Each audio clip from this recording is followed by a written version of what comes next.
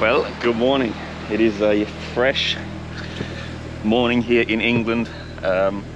Hopefully you can see us here in the dark. But we are off to Stonehenge, which is an hour and a half? 40, 45. Probably 2 hours from my drive. Yep, something like that, 2-hour drive. But it is 6.5 degrees, heaters on. Let's get on the road. Don't really know where we're going to go here, but we have, well, I guess we did want to see Stonehenge. Try and compare it to the Stonehenge in Esperance. So I guess we'll get into it, see what we see along the way. Might be a little short episode, but still something new and cool to see. Let's get into it. You ready? Should we get a coffee first? We'll try again. Yep.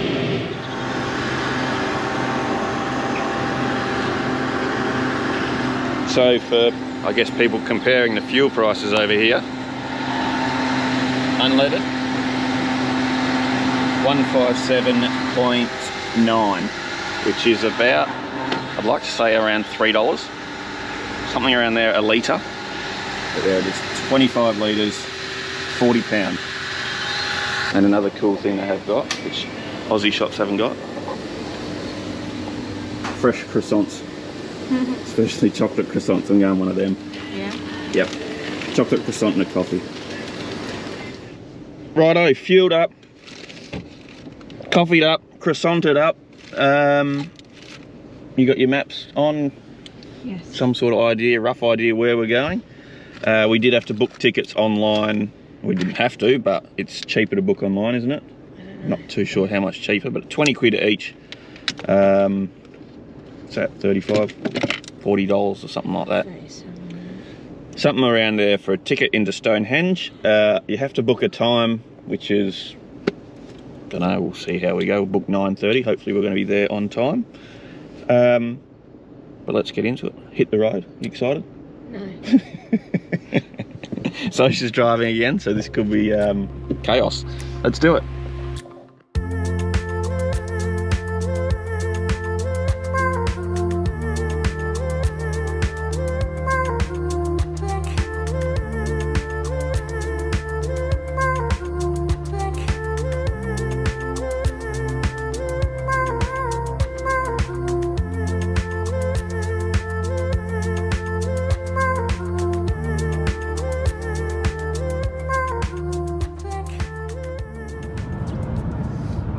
You can see it.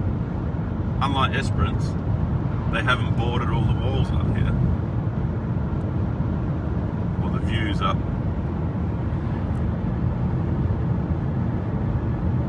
It's really cool. So here we are at Stonehenge.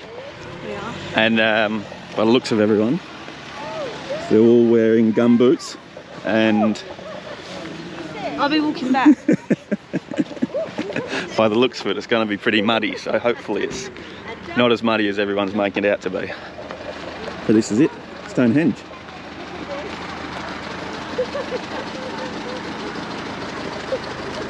We were able to see Stonehenge on the way in, which is pretty cool, and we were seeing a couple of campers, weren't we? Yeah. Little camper vans. Yeah, it looked like they stayed on it. Yeah, I don't know how they did that, but not too sure where we go from here.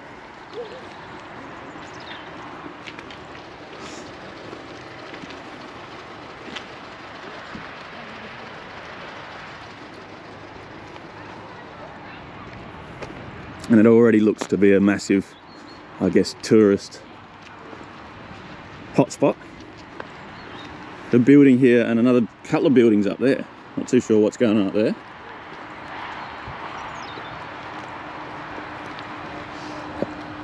So for the, pay 20 quid each, 2 tickets and a map, and that does include a bus trip, isn't it? Yeah, bus to the stones, or you can walk. The walk is 35 minutes, so I'm out. Especially in them. But anyway, let's, I don't know where we're going to go from here. We'll have a quick little look around and then get the bus up there, I guess. Can already say they're very helpful, aren't they, at the front? Yeah. Sort of, I think they saw that we were clueless.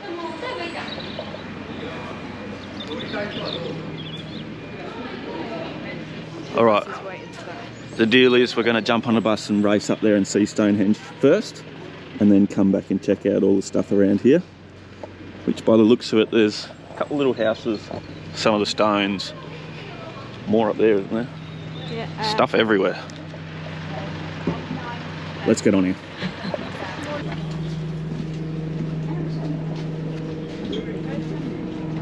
The National Trust owns and cares for more than 800 hectares of the ancient landscape which you're travelling through. What did this landscape look like when Stonehenge was built? It actually looked quite similar to today. If you'd like to walk part of the way to Stonehenge, you can get off here. Push the bell to let the driver know that you want to get off. There's a path through the wood to a viewpoint where there's information about the other monuments. Thank you. And ensure you have all. Thank you.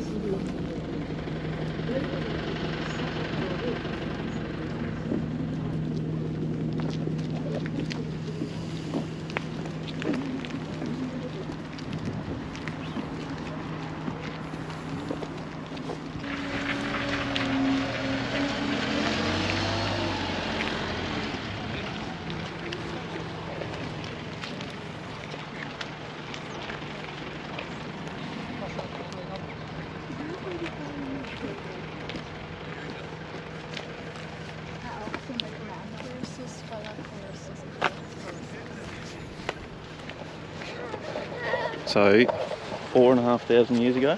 Yep. And they were built something to do with the sun, weren't they? Yeah. I don't know. I'm useless. And looking out there, you can see all these little vans. It looks like everyone's camped out there, aren't they? What a view to wake up. Yeah. We're not too sure. It might be a street that runs down here, but it's sort of full of all campers. Waking up to that view. And I suppose it's got people like us walking up and down here all day, but cool little spot, that one.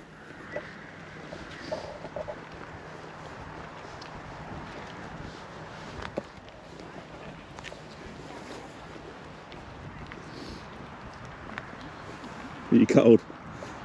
Freezing. You can already say it's a lot colder, sorry, than the Esperance one.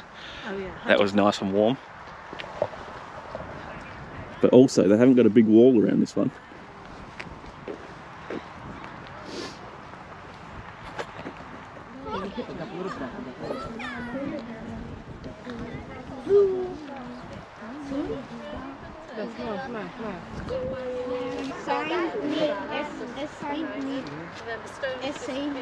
You can get a photo of that one. Righto, should we keep walking around? This seems to be the high traffic area. There's people everywhere. But that's it.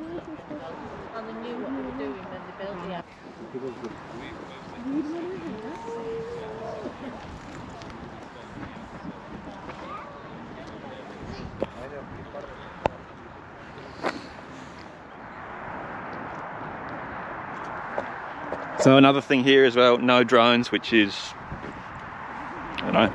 We expected. Yep, you sort of deal with that. But compared to Esperance, this one, yeah, definitely well weathered. Been here for thousands of years. It looks more natural. Does look a lot more natural, doesn't it? Like it's got moss and stuff growing on it. And a lot less as well. Like Esperance is very like perfect. Everything's lined up perfect. This is sort of just all over the shop. Is that mud? Are you going for a walk? Because I'm not. Yeah, I'll go for a walk around. We can walk back that way.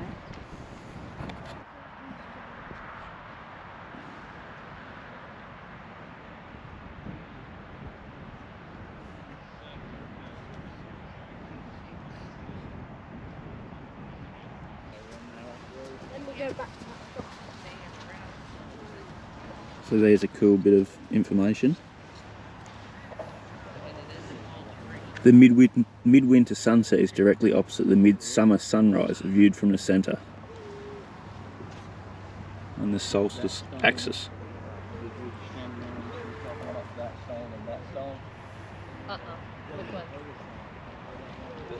Oh no, that's So all around Stonehenge, they're early Bronze Age burial mounds, which you can see one just over there. You can see a couple out in the distance there.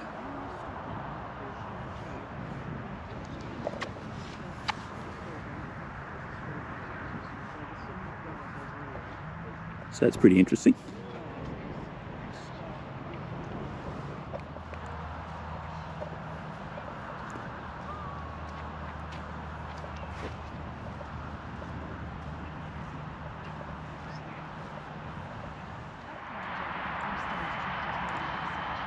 So another thing as well compared to Esperance is you can, well sorry, this one you can walk a whole way around it, you can't walk inside it or up to it.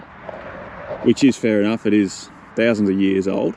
But the one in Esperance you can walk up to, you can touch, you can sort of walk all through in between it all. But this one, yeah, fair enough, a couple of thousand years old, so is what it is.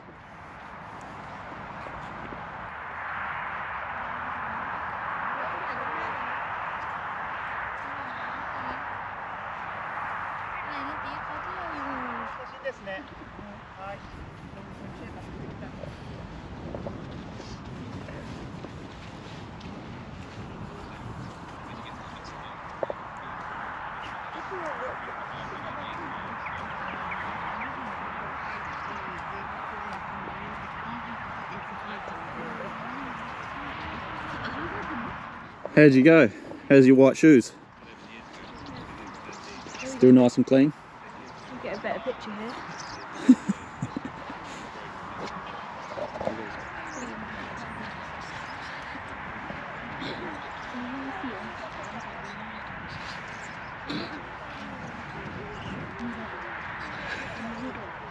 Good? Yeah.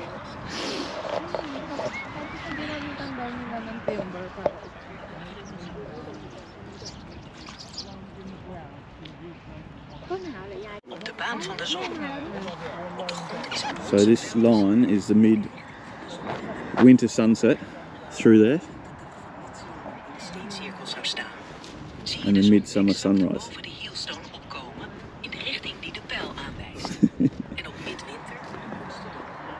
So straight through there.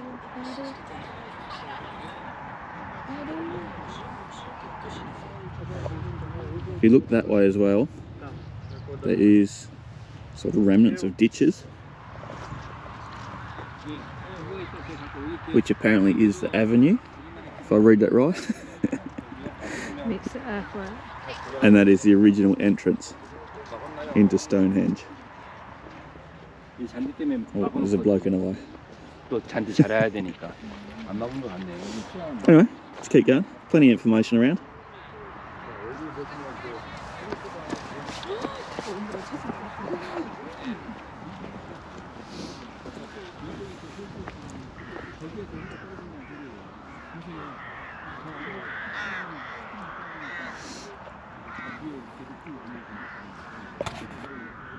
So that's a pretty cool aerial shot. You can see the different little, whatever they are, original constructions. And then that's where we are there, Stonehenge. 1.7 mile long rectangular monument defined by a bank and a ditch. We don't know the purpose of or meaning of this huge enclosure, but its presence in landscape may have influenced the sighting of the sitting. I can't read. Start again. Can't. Sitting of Stonehenge several centuries later. So that's cool. You got Stonehenge, a couple of other different ones here. I'm guessing they're the ancient burial ones, or burial, whatever they are. And then this one here. Pretty cool. Pretty cool. Can't feel my feet. No, it's freezing. That's about it, isn't it? Stonehenge.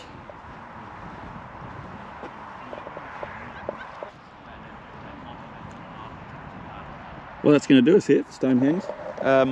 Make our way back and see if we can get some drone footage somewhere. Yep, see what we can do. We're going to check out whatever's around the little entry point and then go from there, really. Hopefully, I think we've beaten the crowds. Yeah. Did see a couple of coaches come up that road. Anyway, let's get on the little bus and head back there. Yeah, so by the looks of it as well, where all these little vans are parked, I believe it's not a free entry, but you can walk down sort of the outside of all this, what we're in. So we probably could have planned a little bit better and saved 20, 40 quid. You don't know though, do you? But yeah, didn't want to risk it. Anyone turn right off that A3. Where all these little vans are parked. It is sort of an exclusion zone. You might be trespassing someone's property, who knows.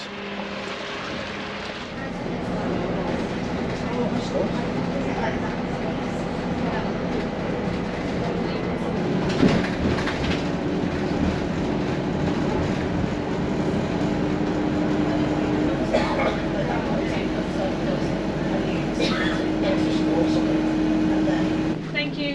Have a good day. Thank you.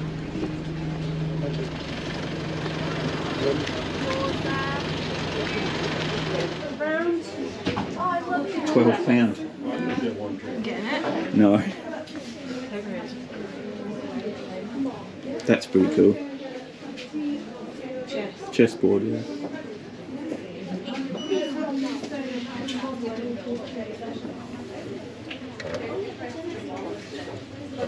A drinking vessel.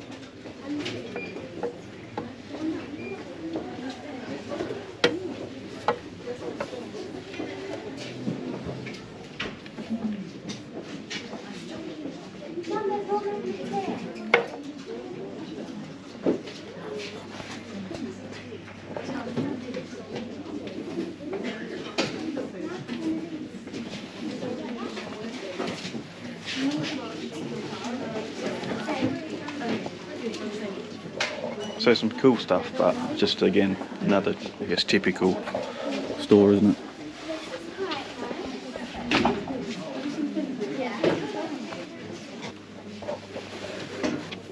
That's cool. Mum, you'd love that, but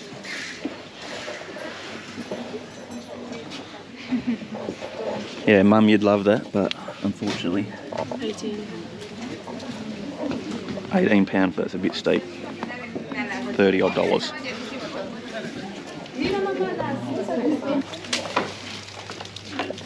Stonehenge Monopoly.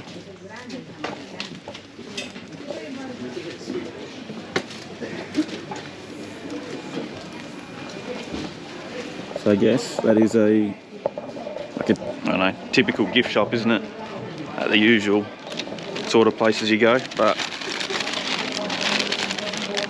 did get a little magnet. So we've been here, we've done it. So I guess we'll have a look around here now. Yeah. Whatever's around here, there's a little coffee shop, we'll see how we go.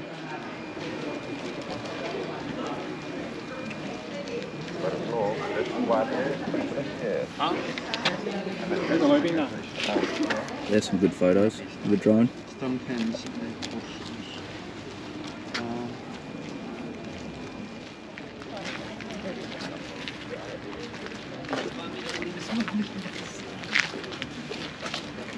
Cool, isn't it? A straw roof.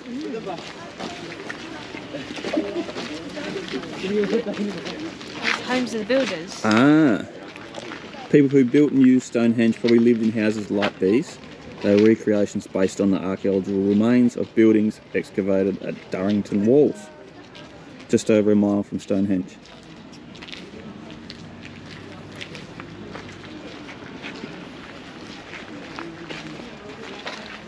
Oh, you can actually go inside them, that's cool. Only one. Perfect height for you.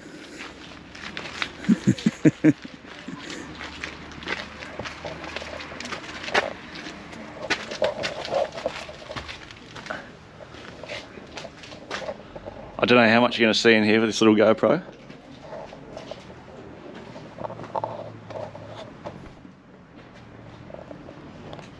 Bed looks comfy. It does, doesn't it? And I'm guessing they'd have a fire, maybe? There's no real chimney, but I know I'd have a fire right there.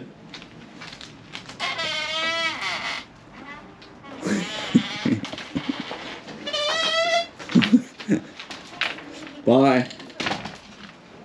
Bye.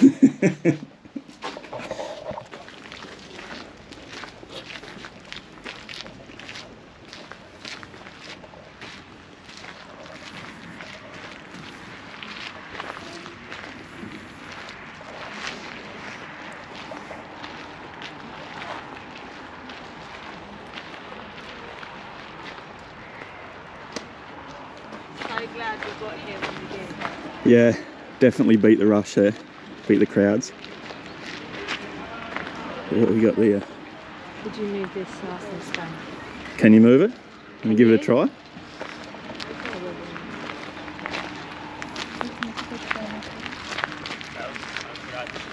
It's an exact replica of stone 60, one of the upright saracens of the inner horseshoe. Original stone weighs about 28 tonnes.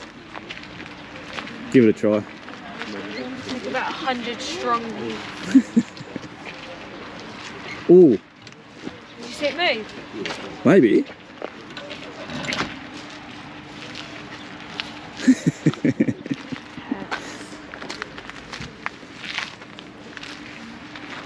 Yeah, massive, isn't it? Is it cold? It's warm. Yeah. What is it? Sun's on it. Yeah.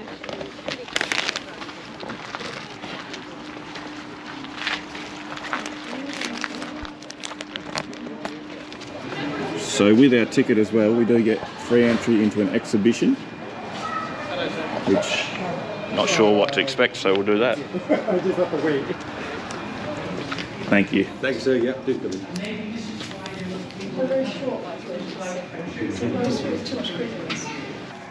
If you want to test the healing powers yourself, I can challenge you today.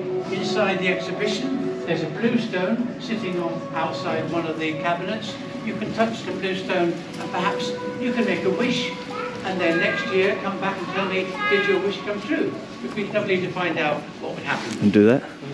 When you go to the stones today, unfortunately, you're not allowed to touch the stones, so you take the advantage of touching them today. They are with the white flecks inside the stone. It's called speckled dolerite. It's like a volcanic stone. There you go. Prehistoric temple, the stones are aligned with the movements of the sun. That's what you're trying to find? Yeah, I knew it had something to do with the sun, but the stones are aligned with the movements of the sun.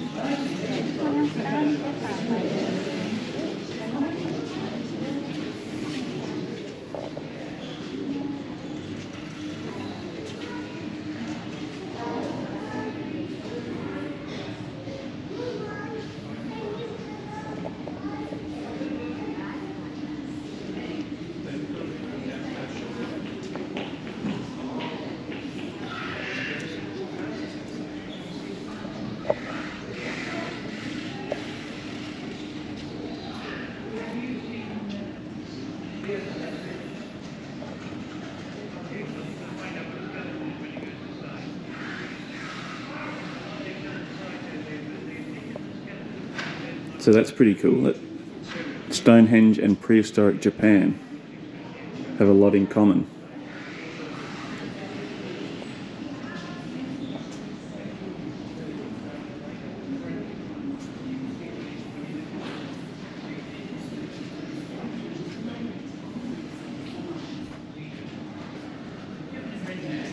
Is that the next stop, is it? Japan. Japan. You want to go there, don't you? I do, yeah. I'd love to. Guess one day I'll have to get to Japan and find out about their stones.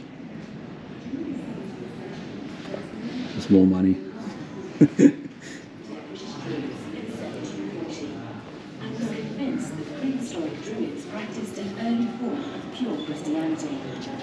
It is the ruthless past. Get it? Ruthless or roofless? There's no roof on it. When archaeologists realised Stonehenge was much older than Stokey thought. However, the association between druids and Stonehenge hasn't changed.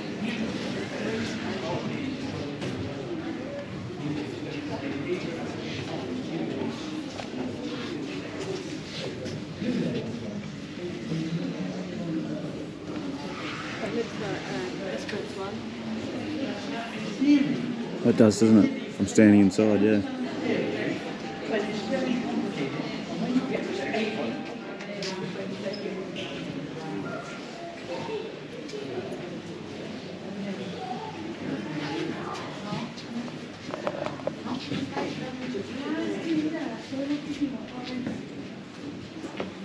It's a bit of a timeline, isn't it?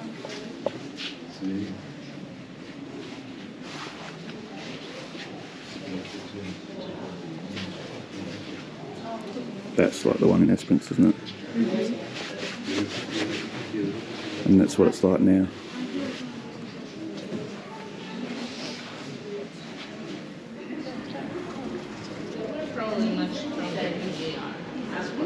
Oh, the camera's having a meltdown. It doesn't like digital, does it? No. But this is a pretty cool little room here. Sort of walk around the centre. Where are you from? I'm Costa Rican. Right, that's that then. Definitely beat the crowds. So that is a really interesting, cool little walk around that exhibition there. It's well worth it, the exhibition. Anyway, let's do it. Yeah. I need toilet. Get on out of here.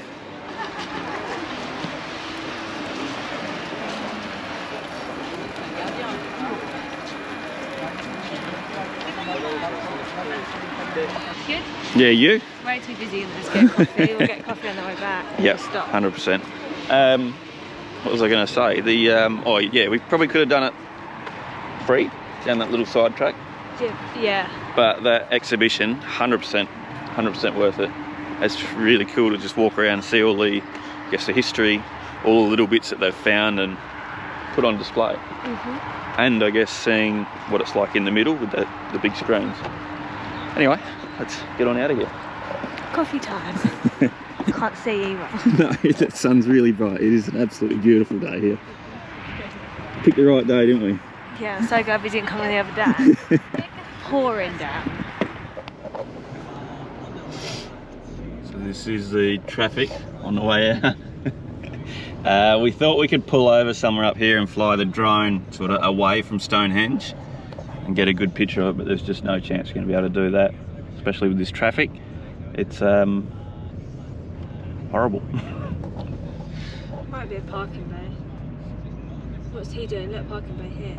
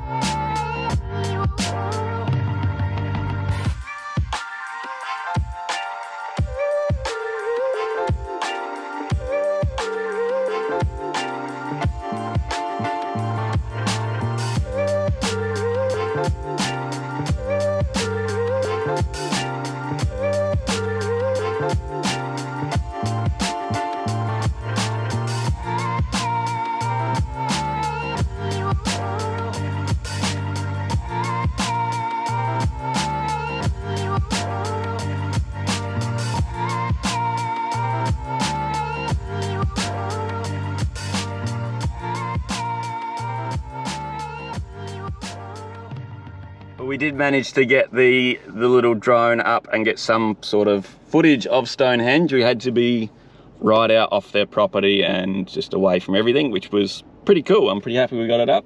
The last little clip though, you see what sort of goes into us getting the drone up. Some of the horrible little roads that we get ourselves into. But anyway, that's going to do us for Stonehenge. Awesome little spot. Let's get on the road, get on out of here. Am I getting out of here? Oh, I don't know, there's plenty of potholes. You got I this. just don't know how deep they are. 'Cause Be it's strong. filled with water. Easy.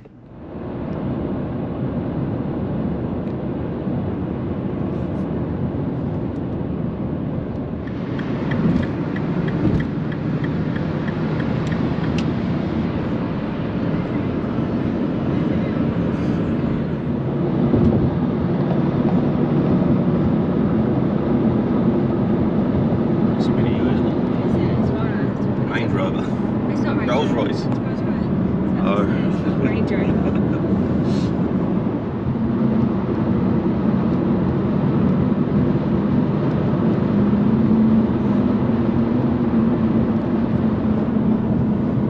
Well, if you can see the traffic in the other lane there, that is another reason why we left so early, 7 o'clock.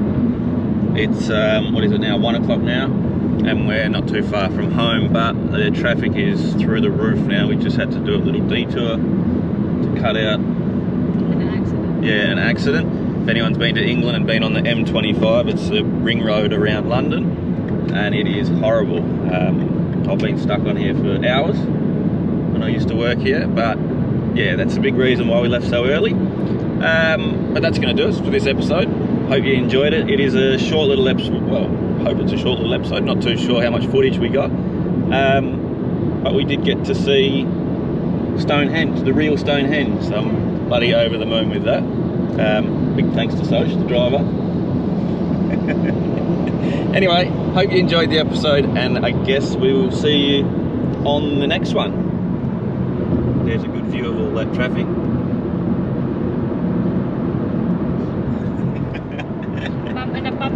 Yeah.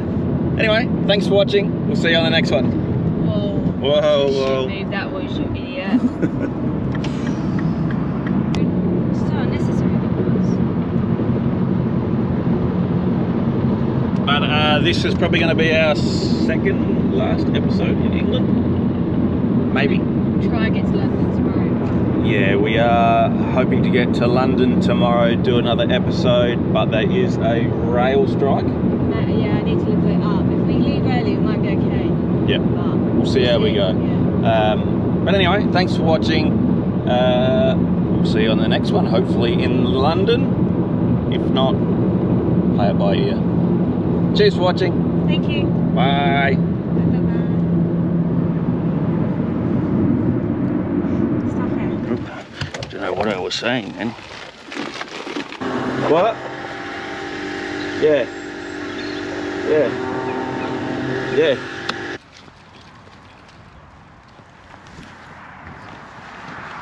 Albury's Hole. We did manage to get the GoPro up and GoPro? the drone. Yeah. We did manage to get the drone up